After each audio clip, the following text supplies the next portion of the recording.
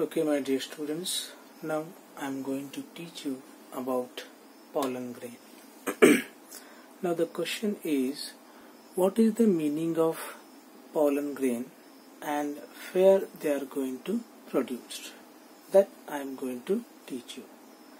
Before that, I want to tell you about stamen. Already you know that the definition of stamen. Stamen, it is nothing but it is the male reproductive structure of the flower. Now this figure is showing typical stamen. Okay, already you know that typical stamen consists of a filament and anther.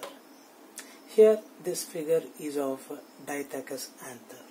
In diathecous anther, two lobes are there and each lobe is containing two pollen chambers. In this way, the diathecous anther is containing 4 pollen chambers, and these 4 pollen chambers are also known as microsporangia or pollen sacs.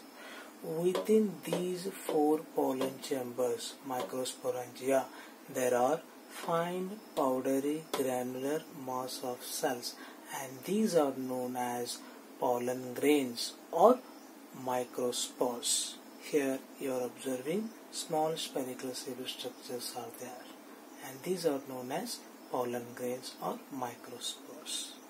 If you see this pollen grain, this individual pollen grain under the simple microscope, you may observe such figure. Okay, now let us study how the pollen grain gets matured. See here, before maturity, this pollen grain is containing centrally located nucleus along with small amount of cytoplasm.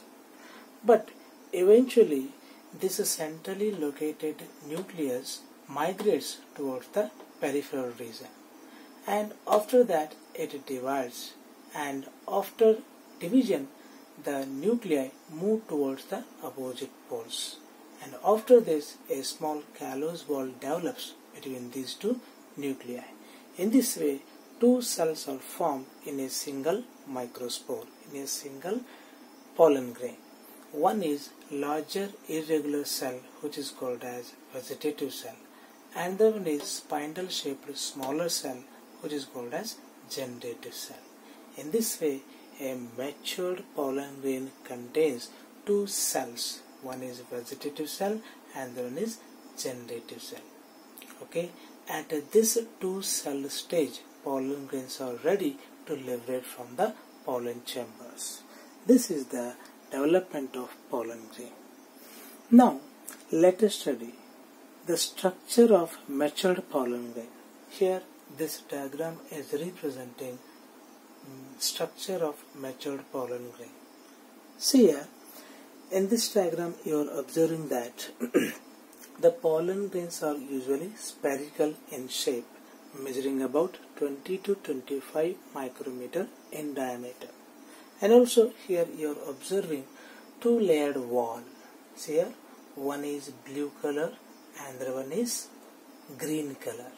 In this way, pollen grain has two layered wall, namely outer exine, this is exine, and inner intine, this is intine.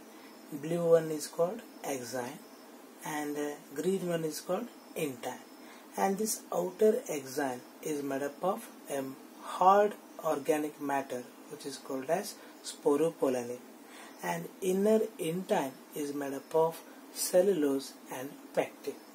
Here, what is the meaning of sporopollenin and what is its significance? Sporopollenin is nothing but it is a hard organic material present on the exine. Its function is it protects the pollen grains from the environmental extremes like high temperature, alkalis and strong acids. And also you must remember that due to the presence of this hard organic substance sporopollenin, pollen grains can be well preserved as fossils. This is very important thing. This is the significance of sporopollenin. Okay. Now this exine layer has a small pore. See this here.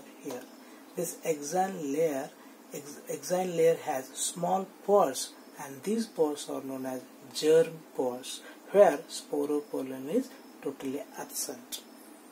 And also you must remember, when pollen grains germinate, the inner layer intine comes out and forms a long tube here, and this tube is known as pollen tube through the germ pore. And finally, the matured pollen grain contains two cells, one is vegetative cell and the other is generative cell. Already I told you. Okay, this is about the structure of the pollen grain. Definitely the question will come under this concept. What is the question? Explain the structure of pollen grain with a neat level diagram. 100% question. It is for 5 marks. Okay, please try to understand.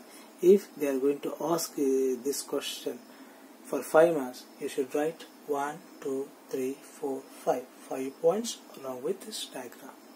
Okay, you should mention exine, intine, germ pore, and also vegetative cell and generative cell. Then definitely you will get totally 5 marks. And one more thing you should remember, that is, the pollen grains have beneficial effects as well as harmful effects. Now, what are the beneficial effects? See here, the pollen grains are rich in nutrients like proteins, amino acids, lipids, and glucose. That's why they are used as good food supplements.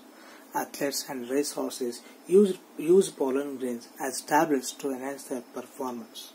And also you must remember, what are the harmful effects of the pollen grains. See here, what are the harmful effects? There are some pollen grains which cause respiratory disorders like bronchitis, asthma, and high fever. For example, parthenium or carrot grass. And this is about pollen grains. And take the notes of this one and remember, please. Okay.